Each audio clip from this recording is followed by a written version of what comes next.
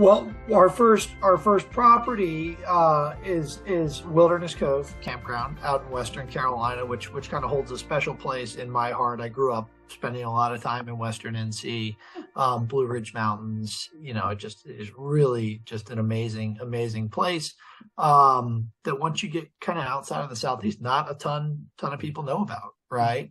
And that's part of our approach to outdoor adventure retreats more generally is, these amazing places across the Southeast that aren't necessarily as mainstream, and in many cases don't have places to go spend the night with your family. If you're wanting to go hike in the Blue Ridge Mountains or fly fish along the Green River or French Broad. So we're saying, hey, why can't we facilitate that? Right. Comfortable accommodations that kind of try and cater to the various types of folks that are looking to get outdoors in these areas and facilitate access in that regard. Right.